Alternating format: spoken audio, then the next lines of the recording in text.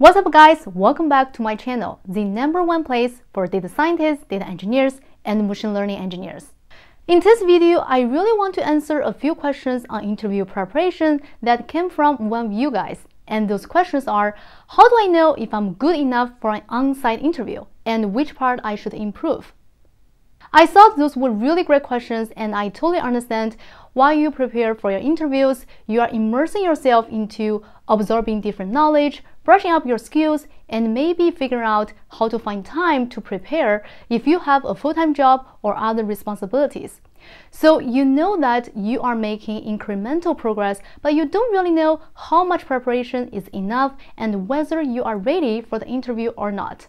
That's why if you're someone who resonates with this message, who is currently preparing for interviews and wants to get a clear sense on if you are ready for interviews or not and where to improve, then I hope you keep on watching. Now, to kickstart this video, I'm going to introduce you an efficient method, actually the most efficient way that you could use to evaluate if you are ready or not, as well as find out where you can improve. I'm sure that most of you know about it, but maybe you haven't fully leveraged it to fast-track your interview preparation, or you are on the fence and wondering whether you should do it or not. And the method I was talking about is doing mock interviews. A mock interview mirrors an actual job interview. It asks similar questions that you will be facing during a real interview.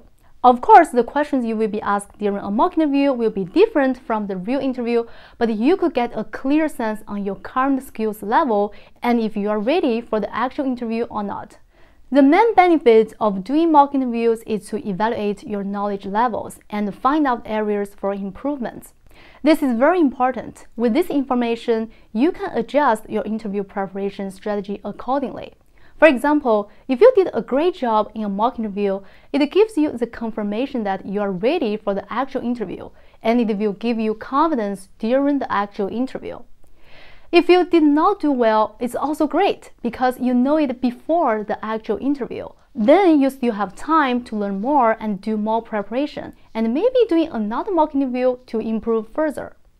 On top of this, another benefit of doing a mock interview is that you can also improve your interview skills, such as how to express yourself, how to present your ideas, how to present your answers, how to perform under stress, and how to interact with interviewer.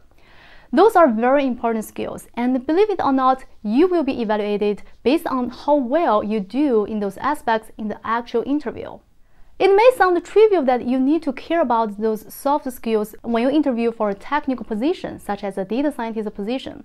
But I'm telling you right now, as someone who has interviewed many people and also helped many people with mock interviews, the fact is many people fail the interview due to lacking those soft skills. Let me explain. Sometimes you think you fully understand some technical terms, but you might not be able to explain them clearly. For example, you think you know what the p-value is and what the confidence interval is, but when it comes to explaining those concepts to others during an interview, your explanation might not be clear or intuitive enough. This will give the interviewer an impression that you are not fully understanding those concepts. By doing a mock interview, you will get feedback on whether your communication is clear, whether your answers are structured and organized, so that you can make improvements on those areas. Now, I want to share with you a personal experience. There was a time I was preparing for an on-site interview, and the first round was a presentation. During my communication with the recruiter, I learned that the presentation has a heavy weight, and it's a big determinator to pass the interview. So I took it very seriously. I presented my project to 5 people before the actual interview. I was able to get valuable feedback from each of them and improve my presentation a lot in the process. Even though the actual content of the presentation did not change that much, I improved a lot on my presentation and interview skills, such as how I structure the presentation, how I interact with the interviewer, and how I answer follow-up questions.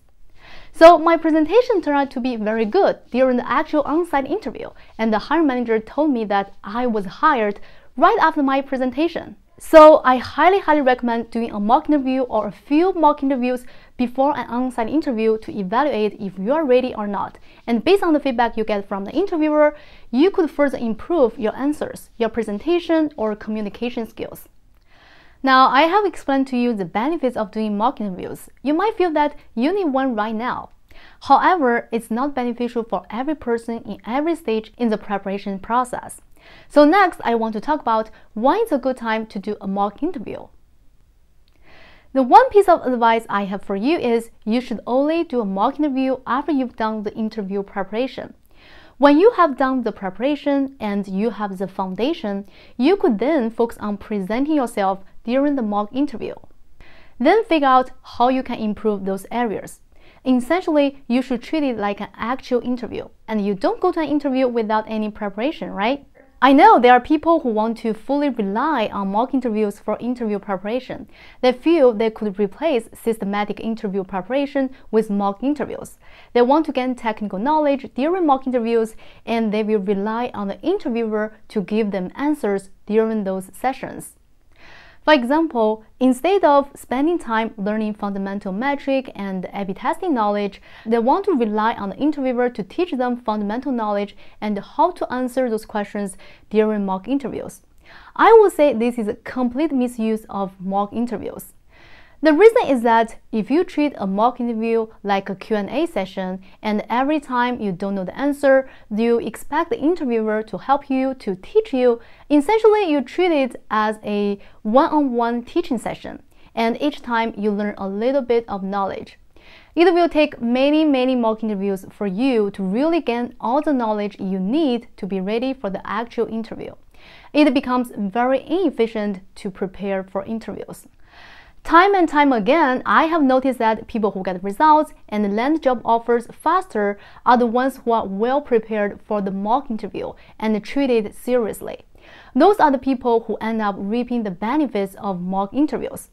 In summary, doing a mock interview is not about improving your technical skills. It's not a time to learn technical skills or gain technical knowledge. The goal, again, is to evaluate your current skill level and figure out where you could improve. It means that if you just get started on interview preparation and you feel you still have lots of things to learn, don't schedule a mock interview yet.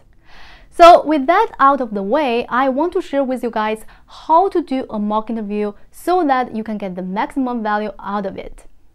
First of all, you should be ready for it mentally, which means you should treat it like a real interview rather than a fake interview. Your attitude determines how much value you get from a mock interview. Secondly, you choose a type of interview you want to do a mock interview on. Personally, I'd suggest focusing on one type of interview at a time. I don't think it's helpful to cover many things in one session because it's unlikely for you to get in-depth feedback if one session covers many different topics, such as a combination of statistics, metric, SQL, and machine learning. Instead, if you focus on one topic, the interviewer will have a more comprehensive understanding of where you are and how you can improve. Afterwards, it comes to the core question: who could do it for you? Now, if you have data scientist friends who have more experience than you and could provide valuable feedback for you, you are in luck. You can ask your friends to be the interviewer for you. But if you don't have friends who are in data science, I'd strongly suggest you hire a professional who has more knowledge in data science than you to be the interviewer for you, so that they can give you useful feedback on how you perform and how to improve. If you ask a friend who has less knowledge than you or who is in a completely different industry to be the interviewer for you, it won't be very helpful because they might not even know whether your answers make sense. It's hard for them to provide an objective evaluation and give useful feedback for you. So once you find someone who's willing to do the mock interview for you, you then ask the interviewer to prepare a few questions based on your choice of interview type. So you only know the type of interview, but not the exact questions you will be asked. Next, you need to ask for permission to record the mock interview session and ask the interviewer to give you feedback afterwards. The feedback you get will be super helpful for you to improve. That's why I recommend people who have more knowledge than you and could provide feedback for you to do the mock interview. Other than the feedback you get from the interviewer, I also suggest you listen to the recording and do a self-evaluation. You will have a better understanding on which part you did great and which part you did not do a good job and figure out where you can improve further. Now, you guys might be wondering, how many mock interviews do you need before the actual interview? Well, it works the best when you do at least one mock interview for each type of interview that will occur during the on-site interview. For example, if you have 5 rounds of interviews such as behavioral interview, SQL interview, coding interview, case interview, and a presentation, then you could do one mock interview for each of them, so 5 in total. This would largely increase your chance of getting an offer once you've done the mock interview and improve based on the feedback from the interviewer. However, I also completely understand doing many mock interviews will cost you time and money. If you are constrained by either of them, I'd suggest you do mock interviews for those type of interviews that require more soft skills and less technical skills, such as case interview, presentation, and behavioral interview. The first reason I recommend focusing on less technical interviews is that in those interviews, communication skill is very important and can be a determining factor of you getting a thumbs up from the interviewer. In fact, most people who reach out to me to get help on interview preparation were rejected due to those less technical interviews. By doing mock interviews on those types of interviews, you could get an evaluation of your communication skills and make quick adjustments and improvements on them. For example, if your interviewer observes that you start answering questions without even clarifying the question, it's easy for you to fix it and do better in the actual interview. So try to prioritize them when you consider doing mock interviews. The second reason that I recommend focusing on less technical interview is that for technical interviews, such as coding and SQL, you could do it by yourself. For example, using an online platform such as LeetCode to set a timer and see if you can finish it on time.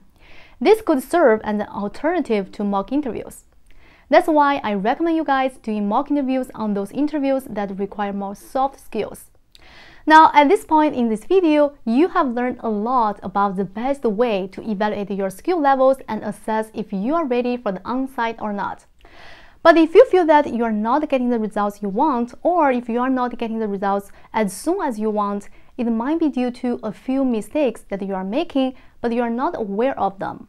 As that being said, I want you to hit the notification bell because in the next video, I will talk about the top mistakes that I have observed people making in their job search process, so that you can avoid those mistakes and be efficient to land job offers without feeling overwhelmed or discouraged.